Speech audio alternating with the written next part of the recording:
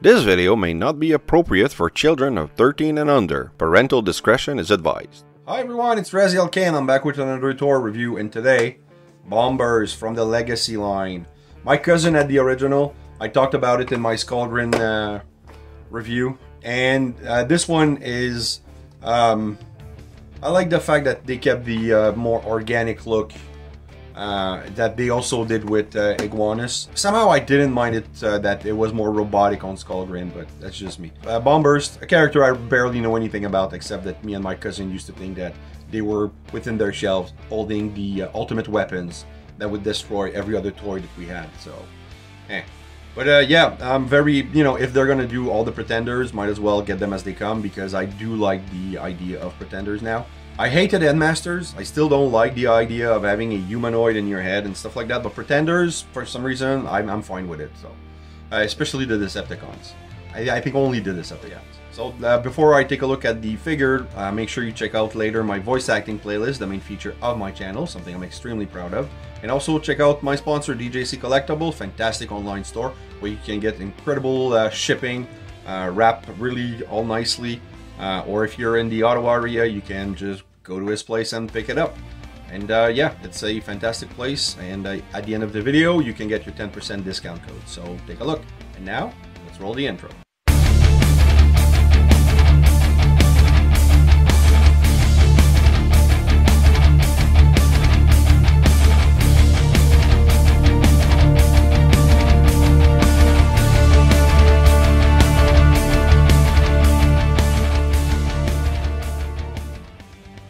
Okay, and first impression looks pretty good. Bomburst was, like I said, my cousin's pretender, and well, I do miss my cousin. We had so much fun together. Unfortunately, he passed away.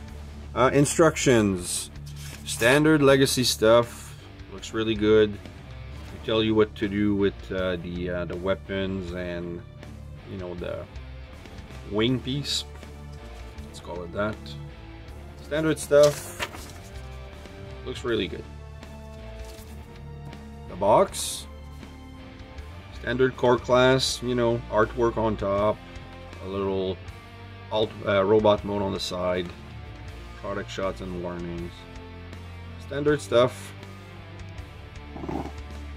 Accessories will go as shown here. And here. I don't know if I have to remove them for transformation. We'll take a look later. And his weapon. Oh, that's a tight hand joint. Looks really good. I mean, look at the face sculpt. Really fun. Does it move? Can you? It looks like there's a joint. Hold on. Nah. If I'm looking at the back, there's no articulation. It kind of looked like it would. That would have been so cool. The head rotates, would do 360, but it's kind of hindered. Well, it's articulation. Ferris wheel, like there's no tomorrow. You can do the merry-go-round. If you move the arm up like that, then you give him. Well, not really. You can't really do the Johnny Cage. Oh well. So no nut punch for this one. And you have the standard elbow band for core class because it's a ball joint. No attitude, no hand rotation. You would, well, I mean, kick forward, kick back, 90 degree, the foot, ankle tilt, and back and forth.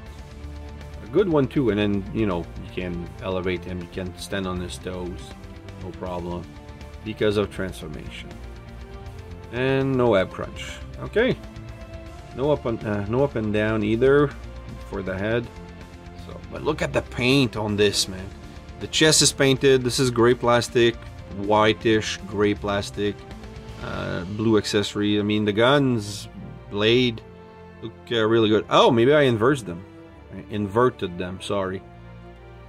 I think if I go like this, oh man, that looks way better. Oh yeah, sorry about that, guys. This looks really good. Wow. Yeah, I like this a whole lot more.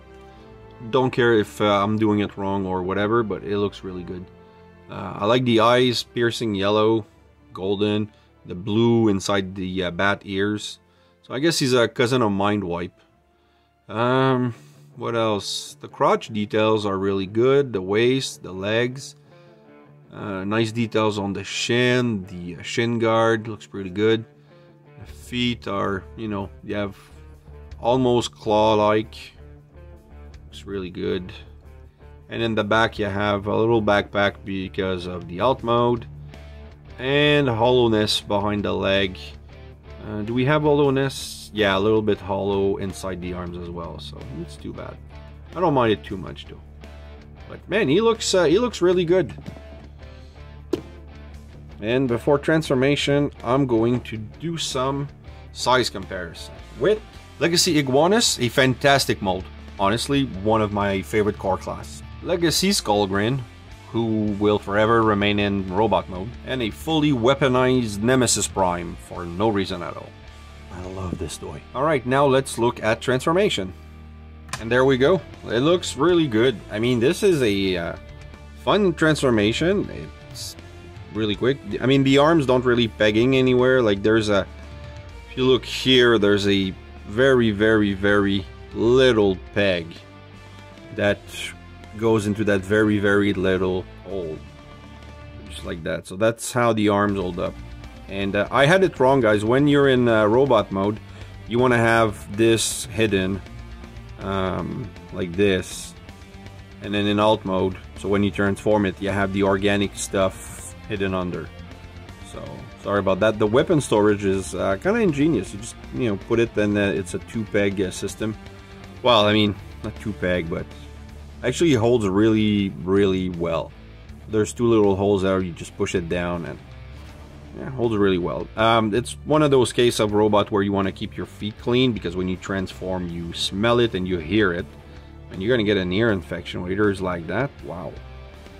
Nice details. You know, kind of like turbines, when, you know, with screws. It's kind of weird, but looks good. The blue, the gray, and then this purple windshield looks good. Mine's a little, you know, scratch. Well, not scratch, but there's a smudge. And then you have some numbers here. It's kind of throw off the whole thing. Toy Hacks will fix that. And then you have the weapon on the arms. I like it. I like this way more than I did Skullgrin. But I think of all 3, Iguanus still holds the top spot. So, all right. There's no real articulation, so you know. Fun time. Let's do some size comparison with Studio Series 86 Ironhide, War for Cybertron Siege Rainmaker's Acid Storm, and Origin Bumblebee, a deluxe figure that's almost the same size in alt mode. Okay, and now to put him back in robot mode. And for my final thoughts, I love this guy. Not only does he remind me of the time I played with my cousin, he's an actually good throwback to the G1 figure, and he looks really good. The articulation, the engineering, the paint. For a core class figure, it's really good. And I think I found his job. He's a mechanic, right? Because that's kind of like a wrench. You know, pipe wrench, maybe. I don't know. Just having fun. So there you go, guys. Here's my review of core class Legacy Bomburst Pretender reimagining. And it's really good. So get it. You won't be disappointed. So thanks for watching, guys. I hope you've enjoyed this review. If you did, please like, subscribe, and hit the bell. Also leave a comment. I love reading those. And remember, nothing in life gives you a right to be an asshole. Take care.